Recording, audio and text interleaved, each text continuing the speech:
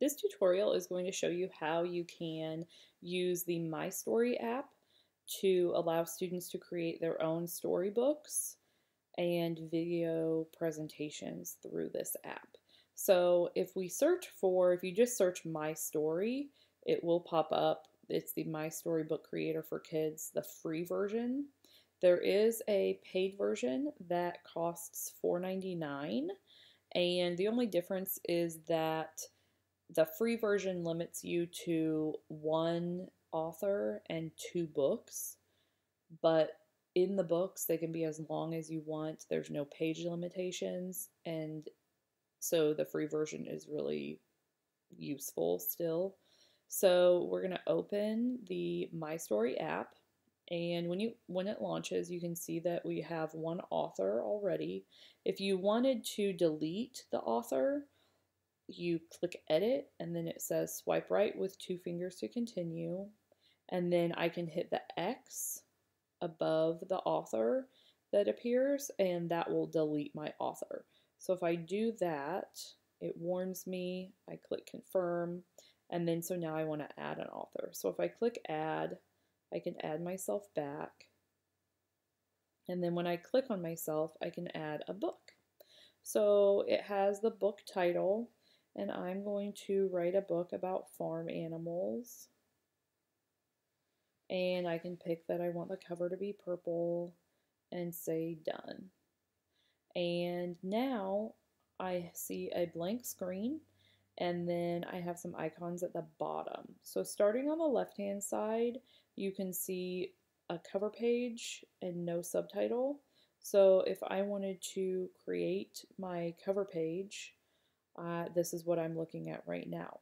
So if I wanted to write, click the pencil icon, that is the second icon from the left, and if I want to, I can select pencil, a paintbrush, a marker, or the eraser and delete.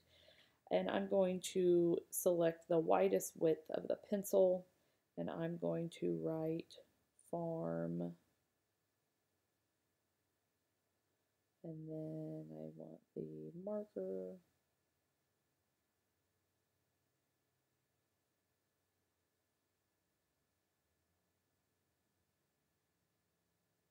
farm animals. So now if I go back to my button on the far left, the book icon, now I can see that is my cover page. So I can click below that and say add a page. This page is going to be called Pig. So now I'm going to go to that page, and in the middle you can see I can change colors. So I could go to pink, and if I wanted to write pig with my finger, I can also click the picture icon that is to the right of all the colors, and at the bottom you'll see I have the pictures. So I could pull in a picture that I've saved from Google of a pig. I can use the stickers at the top. So here's a sticker of a pig. So I can insert that, and then just using my two fingers I can move it around the page. I can enlarge it. I can duplicate it. So if I wanted to have a little pig family, I could do that. And I could switch it around, flip it. So I have the little baby pig looking at the mama pig. If I click that picture button again on the right hand side, I can also type. So I could type the word pig instead of writing it with my fingers. And then I can enlarge, I can turn it, I can click the edit button and go back, and if I wanted to write piglet and have that next to piglet, I can do that. So I can draw arrows. This is the pig, and this is the piglet. and then I would record. So on the far right, you see the red microphone button. So if I click that button, this app does not give a countdown, it just starts recording.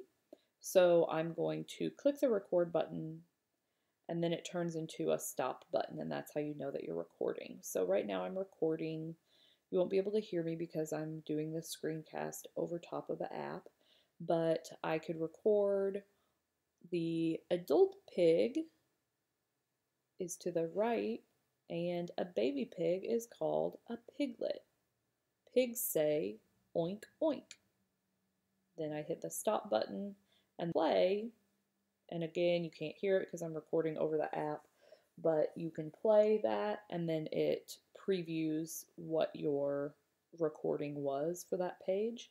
So if you're happy with it, you can go on. So if you notice in the top right corner, there's an undo and redo button. So if you want to undo what you've just done, redo what you did, you can do that. And then there is a plus sign in the middle of the page on the right. So that just adds a page. So if I want to add a page, I could do another farm animal. So if I go through and I'm trying to, oh, there's a sheep. Okay, a sheep's a farm animal. So I'm going to do another page about a sheep. And then I'm going to duplicate and I'm going to make my little baby sheep. And a baby sheep is called a lamb.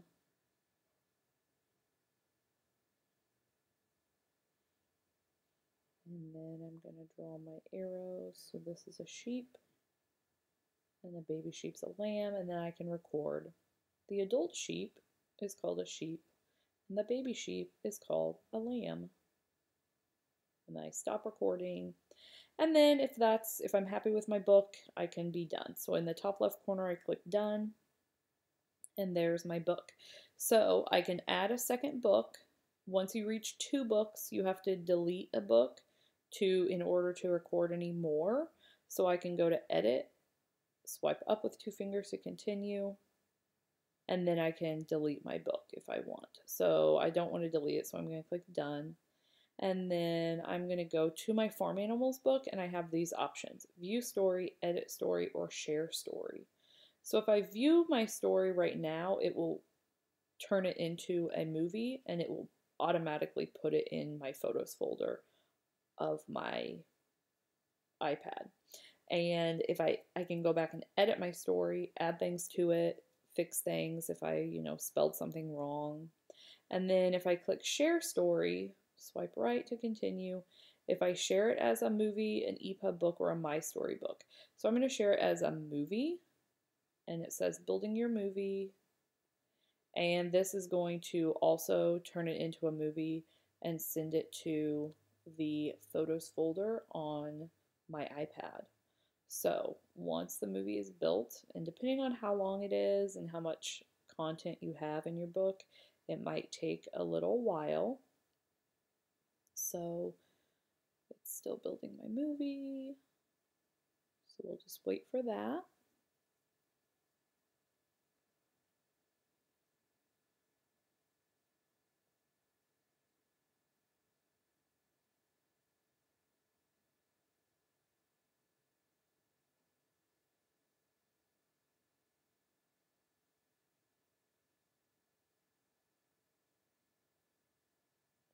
It's going a little bit slow, probably because I'm doing this screencast alongside using the app. So what we can do is I can show you some examples of some movies that I have made previously. So I go into my videos folder. I have this movie that I have made about other farm animals. So I'm playing it. It does have sound, but you can't hear it with the app, with the screencast running over the app. So I've made my pig, I have a bunny, and I'm telling about these animals and the different sounds that animals make.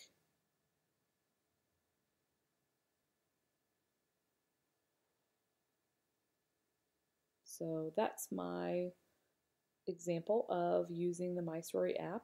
So it does save it on your